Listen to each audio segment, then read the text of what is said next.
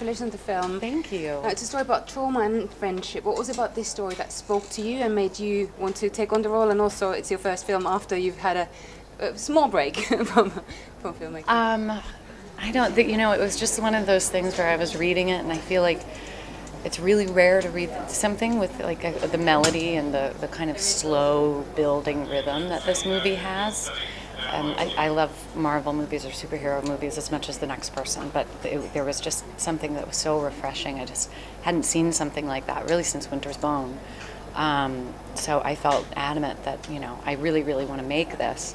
I didn't know when, because I was still, on my hiatus. Not in quotes, I really was on a hiatus, but and then after getting dinner with Lila, I just knew that she was the person, and we were shooting 3 months later.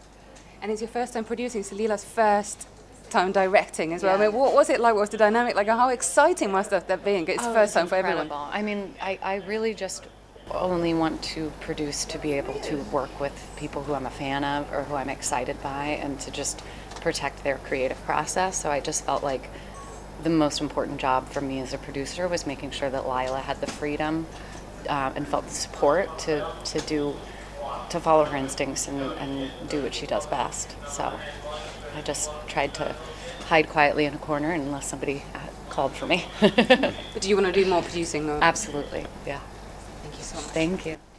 Hey Jennifer, Scott from HeyUGuys. Hi. Lovely to meet you. Congratulations on the film. Thank you. Lynsey is such a wonderfully kind of complex character. How did she challenge you in ways that maybe you hadn't been challenged before as an actress? I mean, this kind of constant feedback from the past that originally we thought would be kind of explained in flashbacks, and then it wasn't until we were in the edit that we decided everything would be in the present. So this kind of carrying this invisible injury and everything from the past, but in such a quiet way, because Lynsey is, a quiet, kind of withdrawn person.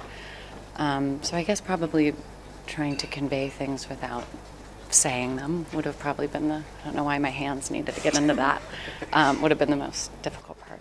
I interviewed Brian recently, and he's very, very funny, and I can imagine you two had a lot of fun. But was it nice to work with him on this relationship and see him bring extra strings to his bow that maybe we hadn't seen before?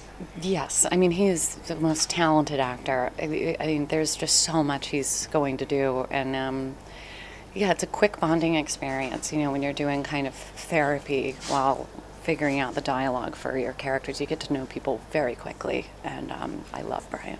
Fantastic. Wish you all the best. Thanks so much. Thank you. Hello, Jenny. Ladies and gentlemen, you're watching Hey You Guys! Hey You Guys, huh? Hey, you guys. Is that from the Goonies? It is indeed, yes. Nice.